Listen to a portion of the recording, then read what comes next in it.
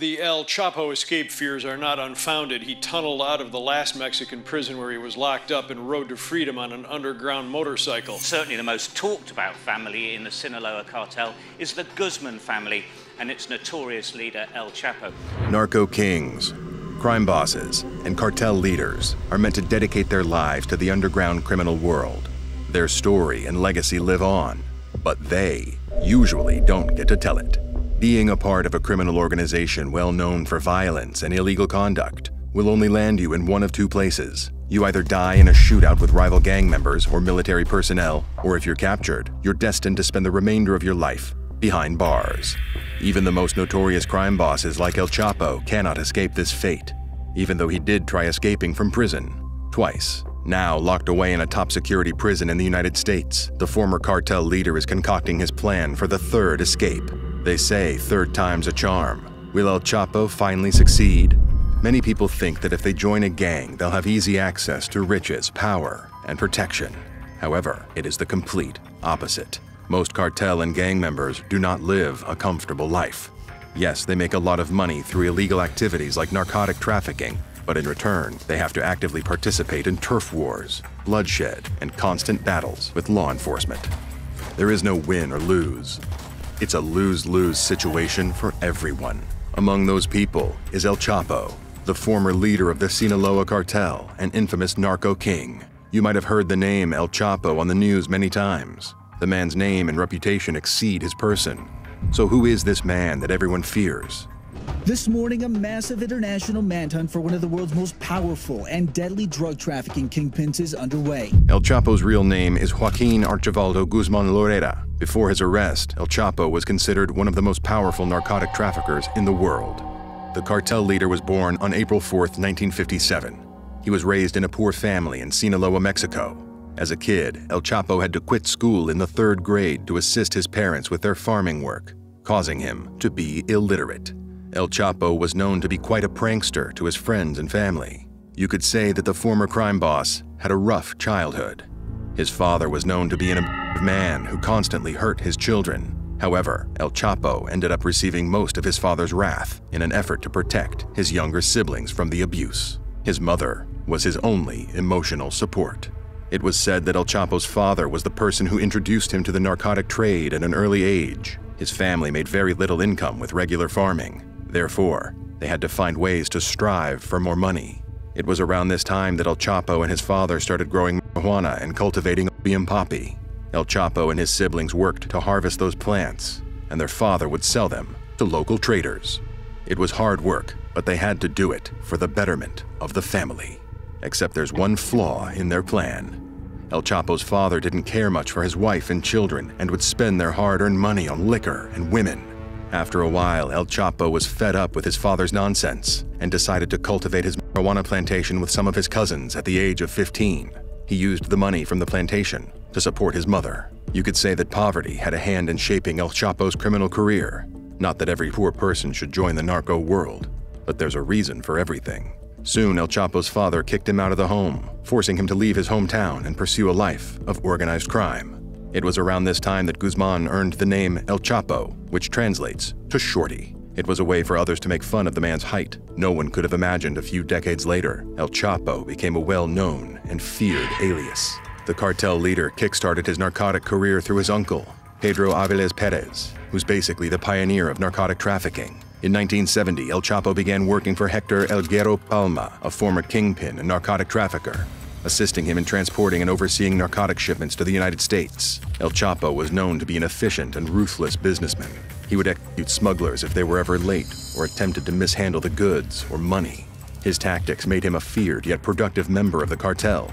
El Chapo quickly earned the favor of his boss and was soon introduced to Miguel Angel Felix Gallardo, the convicted kingpin and former leader of the legendary Guadalajara cartel, which was the precursor of all modern-day cartels. El Chapo initially worked as a chauffeur for Felix Gallardo, but rapidly rose through the ranks and was put in charge of the cartel's logistics. Essentially, his job was to coordinate narcotic shipments from Colombia to Mexico by land, air, and sea.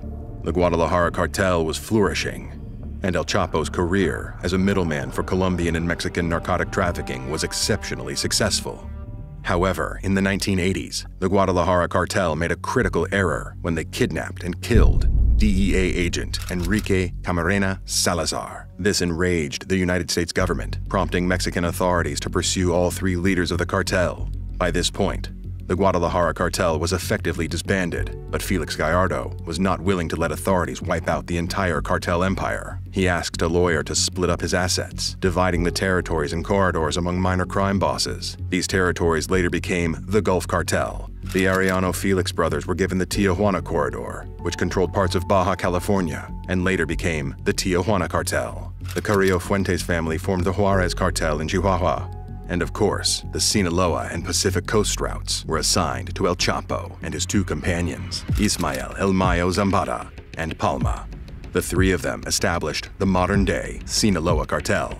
El Chapo specifically managed smuggling routes in Tecate, Baja California, as well as Mexicali and San Luis Rio Colorado, two border crossings connecting Sonora and Baja California with Arizona and California. By then, Guzman was already the most feared capo in the Sinaloa Federation, a vast criminal organization that sends marijuana, cocaine, amphetamine, and heroin to the United States and around the world. After the breakup of the Guadalajara cartel, El Chapo rose to power rapidly. He built the Sinaloa cartel from the ground up, smuggling tons of narcotics into the United States and Europe. The man made millions and was considered the most successful narco king at the time. El Chapo was also the first person to enable the use of distribution cells and long-range tunnels near borders, making it easier for the cartel to traffic large amounts of narcotics across the border without the need for disguises. The narcotic trade had brought El Chapo immense wealth and power. The Drug Enforcement Agency estimated his net worth, and he's probably the only man in the cartel world who had enough affluence and wealth to compare to Pablo Escobar, the legendary Colombian kingpin. El Chapo was at the peak of his glory, and a lot of people wanted to take him down, including rival cartels and the Mexican government. On May 24, 1993, Juan Jesus Posadas Ocampo, an archbishop of the Catholic Church in Mexico and a cardinal of the Roman Catholic Church, was mysteriously assassinated. The government concluded that the cardinal was caught in a shootout between the Tijuana and Sinaloa cartels. The public was enraged by this information because Cardinal Posadas was a very important religious figure in the country. However, it was later argued that the death of the cardinal had nothing to do with the cartel, but was a setup by the Mexican government. But that's an entirely different story. The government launched a nationwide manhunt for everyone involved in the killing of the cardinal. They even offered $5 million bounties for each of their arrests. Wanted posters of El Chapo started appearing everywhere, and the crime boss was forced to go into hiding. On June 9, 1993, El Chapo was arrested in Guatemala and extradited to Mexico. He was sentenced to 20 years in prison for narcotic trafficking and murder charges. While incarcerated, El Chapo still managed to run his cartel behind bars with the help of his brother. Sinaloa cartel members reportedly brought suitcases full of cash to bribe the prison guards and ensure their boss was comfortable with his lavish life in prison. The cartel leader remained in prison until 2001, when he was indicted in the United States for money laundering and narcotic trafficking. Mexican officials collaboratively decided to extradite him to the US. However, El Chapo got the news and planned his first escape from prison. At this time, he had influence over all the guards and even the director of the facility. It was easy for El Chapo to bribe them to help him escape the system. El Chapo had someone hide him in a laundry cart and transport him out of town. By the time authorities were alerted, the crime boss was long gone. Another manhunt was organized to search for El Chapo. Unfortunately, this search took them more than a decade. The Sinaloa cartel leader managed to stay out of the way of law enforcement for more than 10 years, while still running one of the largest criminal organizations and the narcotic trafficking ring between the Mexican-US border. In 2014, some of his bodyguards were captured, and they happened to disclose his hiding location to law enforcement officials. On February 16, 2014, the Mexican military followed the advice from El Chapo's bodyguards to locate his former wife's home in Sinaloa, where the cartel was planning to stay for a few days. They were so close to arresting him, yet they had trouble getting through the reinforced steel door, giving El Chapo just enough time to escape through his secret underground tunnels. For the next few days, Mexican officials raided almost every one of the kingpin's properties, but failed to locate him. It took a combined effort of the Mexican Navy, the DEA, and the U.S. Marshal Service to finally arrest El Chapo. on February 22, 2014, at a hotel in Mazatlan. Breaking news this morning, the capture of the man some call Mexico's Osama bin Laden, one of the most wanted criminals in the world and the top illegal drug dealer in the U.S. This time, El Chapo was placed under maximum security at the Federal Social Readaptation Center No. 1, a maximum security prison in Almoloya de Juarez. The federal court wanted to extradite the cartel leader to the United States, but El Chapo didn't want to leave the country. But if he stayed, he would face an indefinite number of charges, and he could be sentenced to 300 to 400 years. So what did El Chapo do? He planned his second escape. On July 11, 2015, El Chapo was nowhere to be found in the maximum security prison. The guards went searching for him and found that the cartel boss had escaped through a tunnel under the shower area. Videos capturing the crucial moments before Joaquin El Chapo Guzman escapes from that maximum security prison. Watch as he paces back and forth before taking off the tracking bracelet, monitoring his every move. He walks to his shower area, ducks behind the wall, bends down, and vanishes. Once again, another manhunt was ordered. Now the authorities were furious. El Chapo had gotten the last laugh. Twice. This time, they vowed to capture the kingpin once and for all. Finally, in 2016, a citizen complaint came in about armed people in a house located in the city of Los Mochis in Sinaloa. Authorities started monitoring the house for a month and confirmed its suspicious activities. His head covered in a white blanket, the most wanted drug lord in the world, Joaquin El Chapo Guzman, led away by authorities after 6 months on the run. On January 8, 2016, 17 Marines from the Mexican Navy's Special Forces, with the aid of the Mexican Army and federal police, raided the residence. However, El Chapo and his lieutenants still managed to escape through a secret tunnel. They ended up stealing a vehicle at gunpoint and started fleeing. A statewide stolen vehicle alert was issued, and federal authorities intercepted the vehicle 12 miles south of Los Mochis, near the town of Juan Jose Rios. Having nowhere to escape, El Chapo tried bribing the on-duty officers, but unfortunately for him, it didn't work.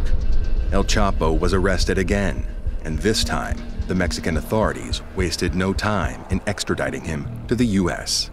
They formally renewed the process of extradition to the United States 2 days after he was captured. They couldn't wait to get rid of this man. El Chapo was formally extradited to the United States in 2017.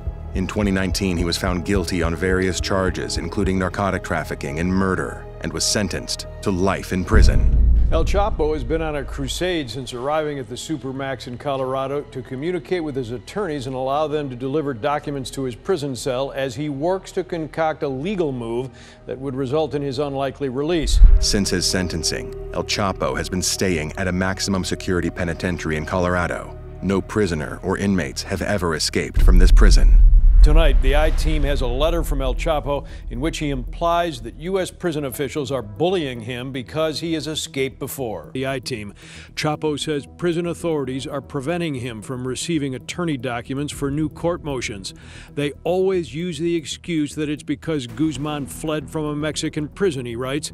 This is a ridiculous claim used to justify the anomalies. El Chapo claims he has been treated inhumanely and his human rights have been violated by the prison guards. He's now claiming psychological torment and wants to be returned to his homeland. Joaquin El Chapo Guzman, like the rest here, segregated and on permanent lockdown 23 hours a day. American and Mexican officials are concerned that this plea is another scheme for El Chapo to escape from captivity. After all, he did escape from prison twice in Mexico.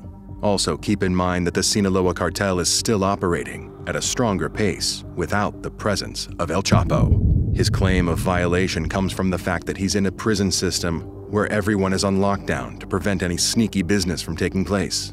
At the end of the day, El Chapo has proven himself to be untrustworthy, but at the same time, everyone has the right to speak up if they feel that their natural rights are being violated. Although it is not yet determined whether or not the kingpin will be returning to Mexico, the majority of people, except for the Sinaloa cartel, would feel safer if El Chapo remains in the United States.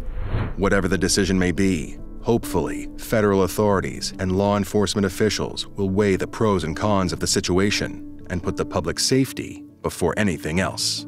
Do you think El Chapo should be allowed to return to Mexico to serve the rest of his sentence? Why or why not? Also, Please don't forget to like, subscribe, and ring the bell for notifications.